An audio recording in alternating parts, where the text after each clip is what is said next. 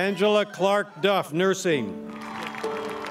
Columbia changed my life on the day I arrived. I grew up that day. Anatomy and physiology, as I said, was a whole new language.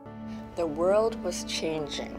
Learning about this community here in Washington Heights, which had a succession of immigrant populations, one that was maybe not so familiar to all of us. There was a blue and white striped uniform with 5 buttons on the sleeves, a bustle in the back, an apron that had 2 parts. Today it is not like that.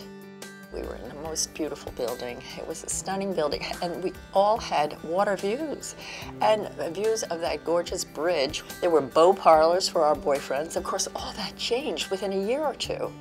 From the day we left Maxwell Hall, there was hope that there would be something good for the School of Nursing, and it's about to happen. My interest has been, of course, we need that building, and anything that I can do to support our dean in her efforts, and it looks like it almost got it done. The welcoming breakfast is really great because I get a chance to meet all these amazing students who have chosen our school. It's compressed into 1 year. It's a lot for them, and they need to know that others have gone through it before and that there is a support system. I think there's just no greater compliment to a parent to see a child be interested in the same things and to have chosen Columbia.